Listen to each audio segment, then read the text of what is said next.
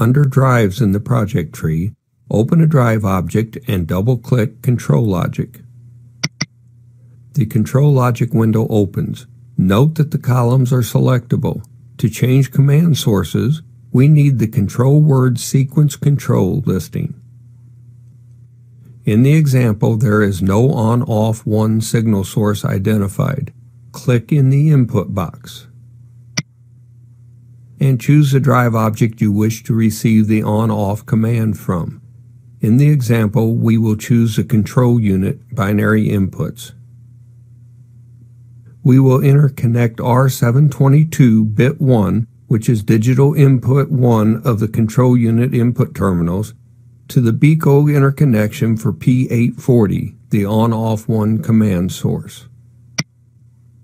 On-off 1 is now connected. Looking at the off 2 signal, we see that there are 2 inputs into an AND gate. This requires 2 highs for the drive to run.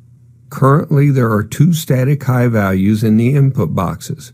We will change this to 1 static high and 1 digital input. Select the first input box and choose control unit for the signal source. We will interconnect this input to R722 bit 5, the status of digital input 5 on the control unit.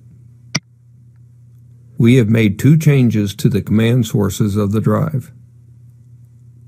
Using the scroll bar, we can see that there are a number of command sources that can be changed from this or other control words.